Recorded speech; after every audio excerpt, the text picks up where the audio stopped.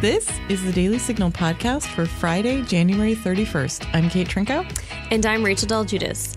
On today's show, we share my interviews with Roslyn Clark Artis, president of Benedict College, and Lieutenant General Gwen Bingham, a retired chief of staff for installation management at the United States Department of the Army. We discuss their stories and how they have shattered glass ceilings in their respective careers, as well as their thoughts on education, the military, and more.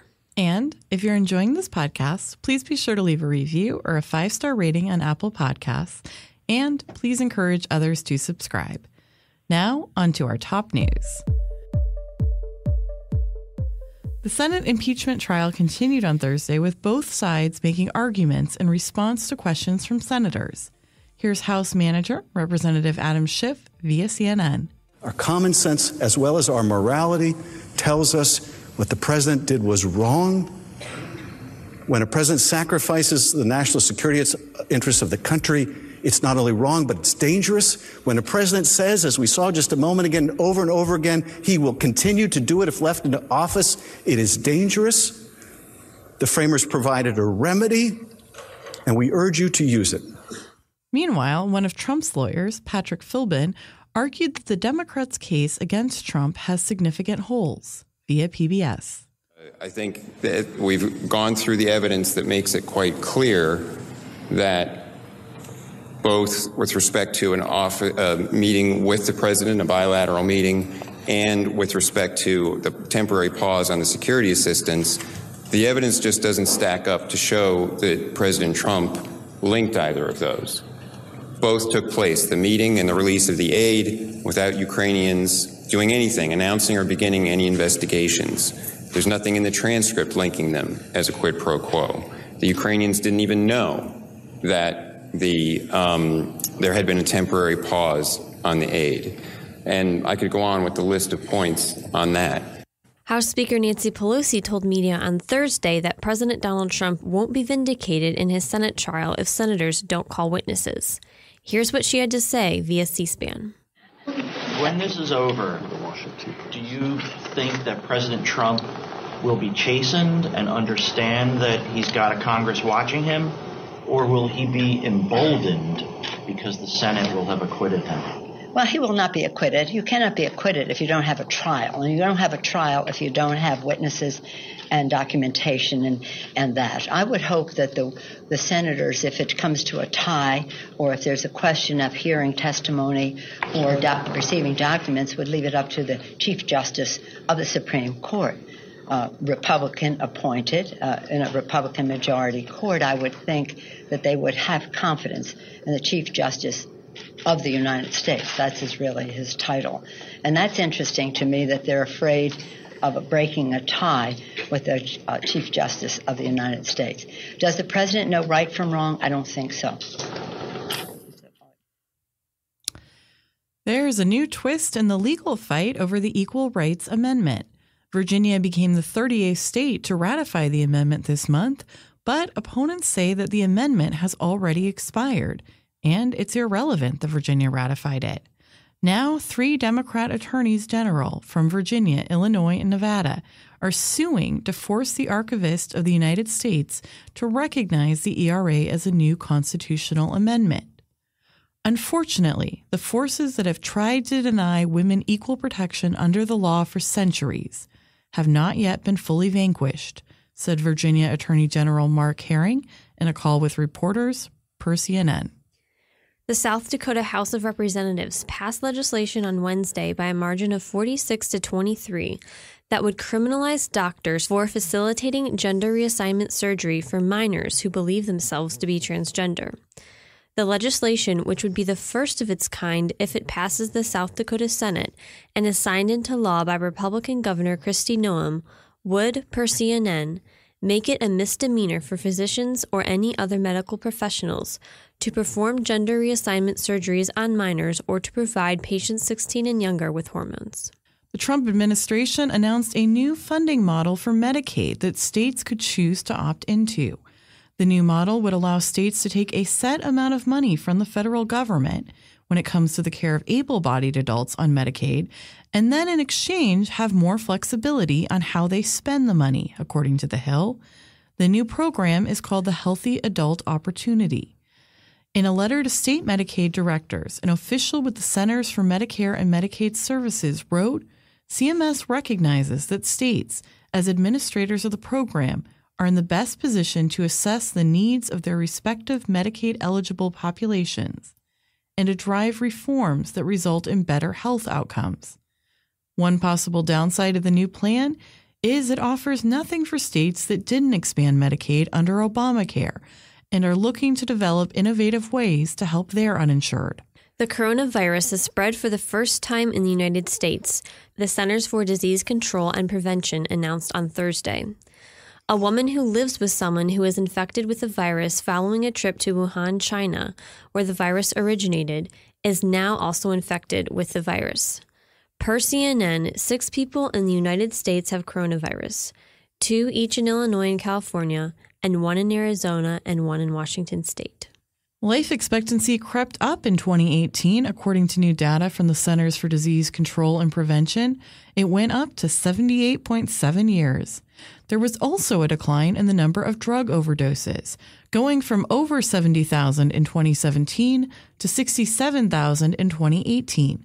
Unfortunately, suicide, one of the top 10 causes of death, had an increase, going up 1.4% in 2018. USA Today reported, since 1999, the suicide rate has climbed 35%. Next up, we'll feature Rachel's interview with the president of a historically Black college and university, Benedict College.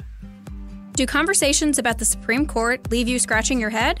If you want to understand what's happening at the court, subscribe to SCOTUS 101, a Heritage Foundation podcast breaking down the cases, personalities, and gossip at the Supreme Court.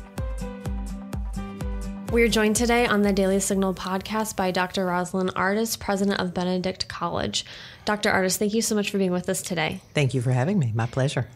So you were the first female president in the 147-year history of Benedict College since 1870. What was it like to be the first woman to hold that title? I feel tremendously honored, as you might imagine. Benedict College was actually founded by a woman, Bathsheba Benedict, in 1870, and so it only took us 147 years to bring it full circle and to allow the institution founded by a woman to actually be led by a woman. Well, that's incredible, and you definitely seem to have a history and legacy of shattering glass ceilings, as you previously served at Florida Memorial University in Miami for 4 years as the 13th president and first female president in their 138-year history. What did you learn about education during your time there? I think the biggest lesson that I learned is that it's fluid. It is not consistent, it is not predictable, it is entirely fluid, almost as much as the students are individuals that we serve. Every day is a different experience, never ever get bored. There's opportunity everywhere to continue to expand and grow. It's an evolutionary process. No institution, or at least none that are effective, are static. We have to continue to grow at the same pace that our learners grow in this country. How did you first get interested in higher education? So I took a circuitous route, actually. I practiced law for a little over a decade with no interest in higher education at all, perfectly content. And then a friend asked me to teach an adjunct class. And I initially said, no, I'm not interested. That's not really something I would be good at. And she pushed and pushed, and so I finally agreed to do it. And it was an absolutely exhilarating experience for me. The students were very much like a jury. They're stuck in the box, except they're not there by virtue of a subpoena. They're there because they choose. They choose to be there to hear what you have to say and to try to learn and to grow and to advance themselves and their educational goals. And so I caught the education bug, as it were. One of my students left me a note at the end of one of my first classes that said, "You changed my life." I still have it. And I didn't get those kind of notes practicing law, interestingly. And so the rewarding value of having the opportunity to really touch the future through the young people that we educate was completely intoxicating. And so I continued to do more and more work in higher education. Ultimately went back to school for another degree. The Juris Doctorate, the law degree, is not necessarily considered an earned doctorate, which I find somewhat amusing. But I went back to school to earn a doctorate so that I could advance in higher education, and came back faculty, chair, dean, vice president, provost, and ultimately president. Well, in your bio, it talks about your time at Florida Memorial University, and it notes that among a lot of different achievements there were significant technology enhancement on campus, new faculty construction, partnerships, increased national exposure, and resource development for the areas of STEM, cybersecurity, and social justice. Looking back, what were some of the best parts of accomplishing those achievements, and how did you even go about accomplishing them? I'll answer the last question first. We went about achieving them by partnering with other institutions, with private sector, with governmental entities. We really scoured our environment to find people who had a common interest.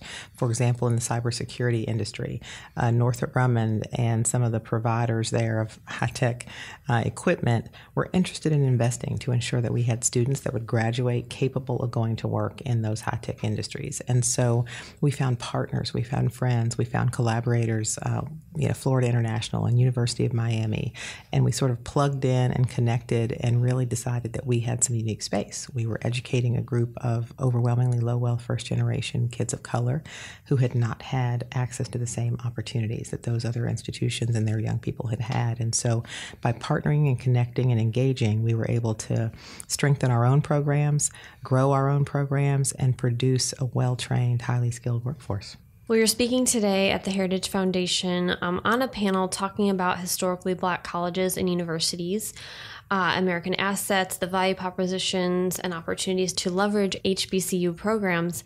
What are some of these opportunities that you see to propel HBCUs to be more competitive? So I think there is strength in collaboration, as you heard from the response to the last question. I am in South Carolina. There are 8 historically Black colleges and universities in South Carolina. We are stronger if we are collaborating, engaging, sharing resources, ideas. We don't need to reinvent the wheel to be great at this. Engaging in our communities. Benedict is very active in the workforce development space, in the small business development space. We're trying to teach kids to create jobs, not just to go out and look for jobs, but to actually build the economy by creating small businesses. And so by collaborating with the Small Business Association and other partners, we're able to amplify Benedict, and we're able to provide more opportunities for our students to grow. Your bio also mentions a lot your work with mentoring young people, obviously teaching you're around them all the time. What is your perspective on, young people today, and any encouragement you would give to people who are trying to discern what to do, what to study, maybe different obstacles they have to overcome, and looking at all of that and still trying to make good decisions and do their best with what they're given in life, where they're at? So I think mentors are incredibly important to young people, and I think most young people, particularly those from a disadvantaged background, lack the confidence to go out and seek those mentorship relationships. So I would encourage our students to really put themselves out there. The worst thing someone can say is no. Most often they will say yes. Most often people want to see you succeed. People want to help you be successful. And so if we can encourage young people to engage people in the industries they're interested in going into, faculty members who are in a position to enhance their learning experiences, friends who will be part of a study group. Everything is built on relationships. And so if we can help these kids develop the cultural capital and the connectivity one to another, we can help them to be stronger and grow and have better outcomes. You mentioned earlier the note that a student had given you saying that you changed their life. Are there any other stories looking back on your time in education and teaching where students have stood out or where you've learned something that has impacted your career by your own students? Every interaction with a student is a potentially life-changing interaction. People always ask me, what's your greatest achievement? And I said, I don't measure achievement in the context of a new program or a big gift for the college, although those are wonderful.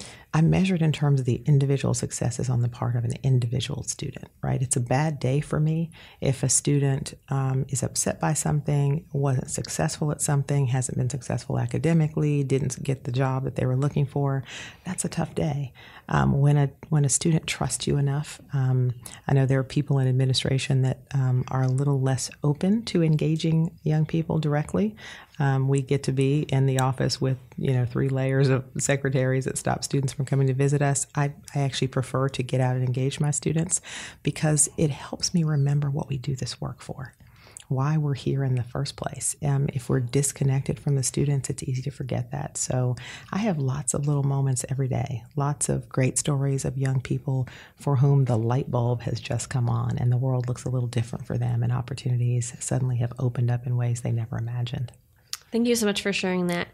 Given your vast experience in higher education, what are some ways you think higher education is doing well, and then what are some ways you see room for improvement? So I think, the United States of America has the most diverse higher education ecosystem in the world.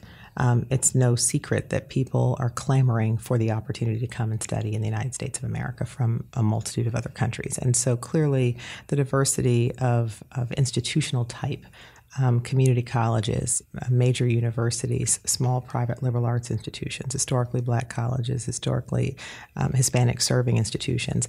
The mere diversity of the offerings in the United States really is I think, our greatest strength. I think where we have an opportunity to improve is really increasing the connectivity among institutions. So the very thing that would tend to divide us, the diversity of the institutions, there are community colleges and universities, the extent to which we can find common ground to think about advancing the disciplines, the extent to which we can connect to our communities, not just at the community college level, but liberal arts, for example. I read a study the other day that said more engineering firms are led by liberal arts majors than by engineering majors.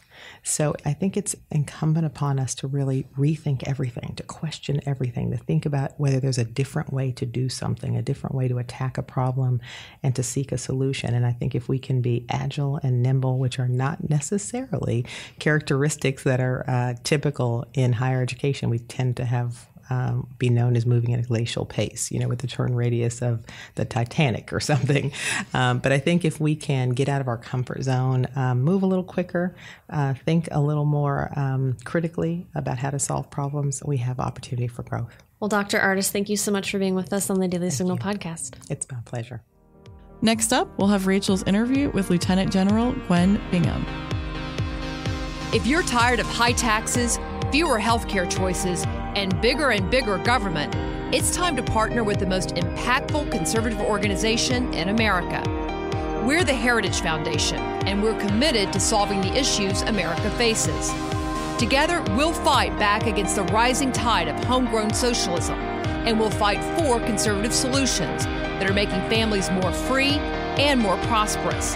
But we can't do it without you. Please join us at heritage.org. We're joined today on the Daily Signal podcast by Lieutenant General Gwen Bingham. She's the retired Chief of Staff for Installation Management at the United States Department of the Army. Gwen, thank you so much for being with us today. My privilege. Thank you for having me here, Rachel. Well, it's great to have you with us. Just to start off, can you tell us about what drew you to be interested in military service and how you ended up in the U.S. Army? Great question, and certainly one I'm excited to talk about. I am the proud daughter of an Army First Sergeant and his wife, my mom. My father was an Army medic for 20 years, and quite frankly, I had been an Army brat for my first 13 years in the Army. So the notion of Army service really shouldn't have been any stranger for me.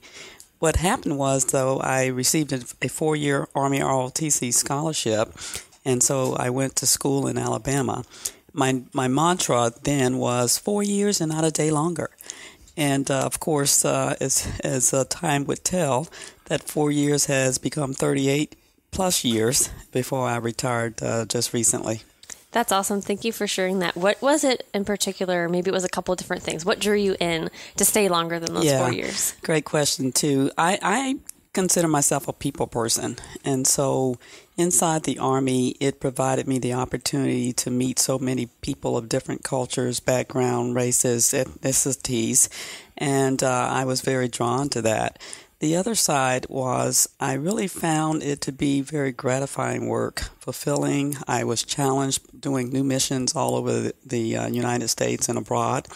And so at the time when I was saying 4 years and not a day longer, I found myself at Fort Bragg, North Carolina, and I told my husband, I said, well, I'm not quite ready to get out just yet because I'm having fun. And so, as I said, 4 years became 10 and more. And so it had really been a labor of love for me. Well, you were the 51st Quartermaster General of the United States Army and Commandant of the U.S. Army Quartermaster School at Fort Lee in Virginia, the first female officer to hold both of these positions. What was it like to be the first woman to basically chart those waters? Yeah. When you're going through it, you're just not focused on that aspect of it. However, I understood that I was the first woman to have that position, and honestly, they haven't had another woman since that time. I'm the first woman in the history of the Army to have held that position. Certainly don't want to be the last, so I'm looking forward to the second Quartermaster General in our Army, but I'm very grateful for the opportunity to serve in that capacity and to fulfill our Army's mission. What was it like coming in as the first woman? Did you notice there being any kind of things that you ran up against that you kind of had to just work with and move on, or was it an easy transition being the first woman? You hear different things. Everyone has a different experience. I'm just curious what yours was. Right. So at Fort Lee, I also did command my battalion there as a lieutenant colonel, probably about 10 years earlier. And so Fort Lee is sort of my Army home. I did my basic training or basic course as an officer training there.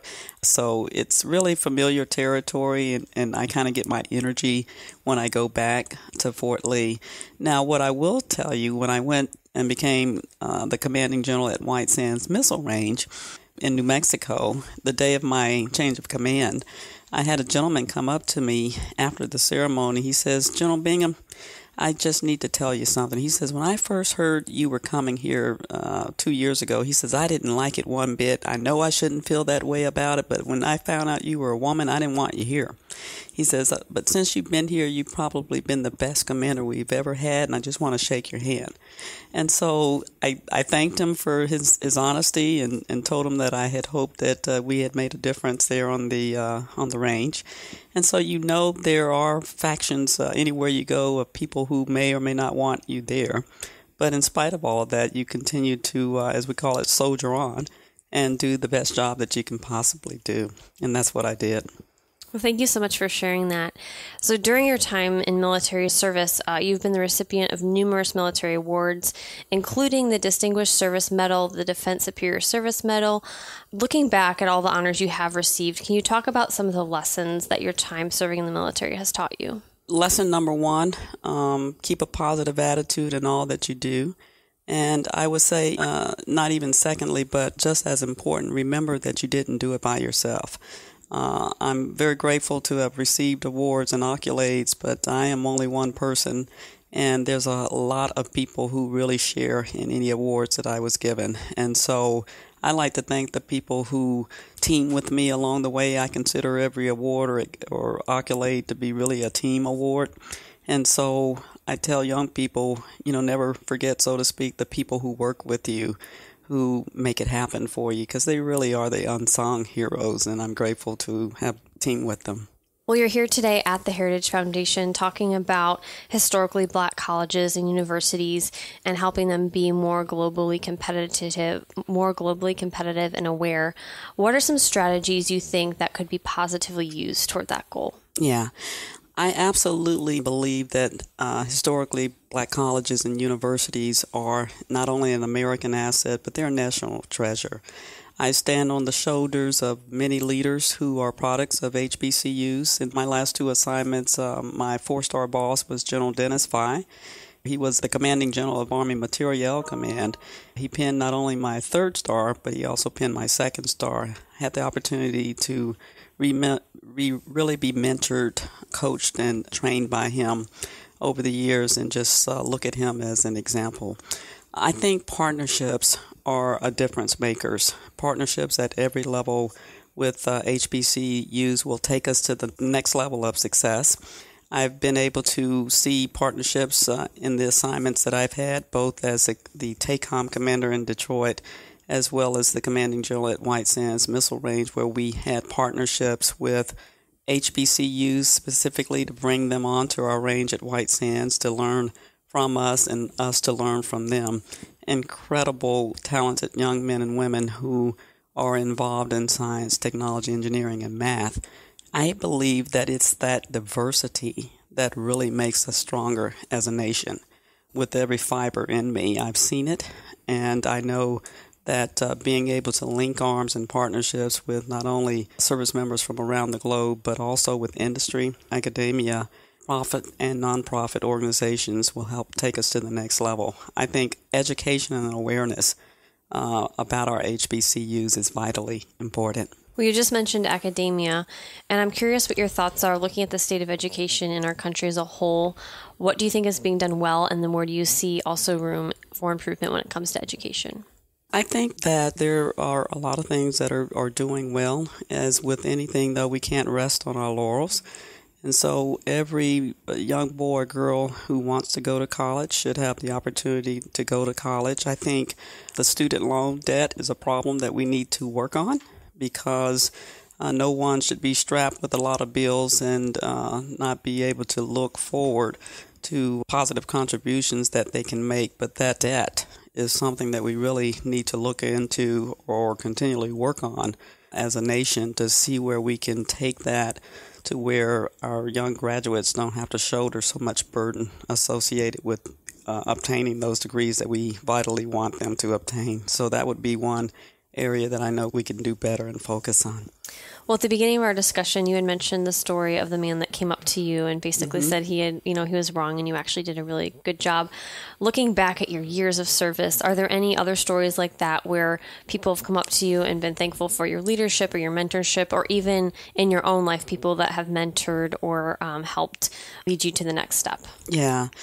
I don't take for granted my service nor the fact of people who have encouraged me. You know, when I travel, particularly when I was still on active duty and I wore my uniforms through the airport, there was probably never a time when I had my uniform on that someone didn't walk up to me, extend their hand in gratitude and tell me, thank you for your service. That means so much. To many, it might feel or seem like a small gesture, but to our service members, it means a lot. And I really have appreciated that over the years. But as you indicated, Rachel, so many people have poured into me from grade school, my parents, my siblings, relatives, all of that. You've heard the cliche, it takes a village. And I honestly can tell you that that village has been far-reaching. And so I owe a debt of gratitude to all of those men and women and families who have poured into me and invested in me to help me become where I am today. Well, Lieutenant General Gwen Bingham, thank you so much for your service, and thank you so much for being with us on the Daily Signal podcast. My privilege. Thank you. And that'll do it for today's episode. Thanks for listening to the Daily Signal podcast, brought to you from the Robert H. Bruce radio studio at the Heritage Foundation. And if you haven't already, please be sure to subscribe on Apple Podcasts, Google Play, or Spotify. And please leave us a review or a rating on Apple Podcasts to give us any feedback. Rob in Virginia, we'll see you Monday. The Daily Signal podcast is brought to you by more than 500,000 members of the Heritage Foundation. It is executive produced by Kate Trinko and Daniel Davis. Sound design by Lauren Evans, Thalia Rampersad, and Mark Guiney. For more information, visit dailysignal.com.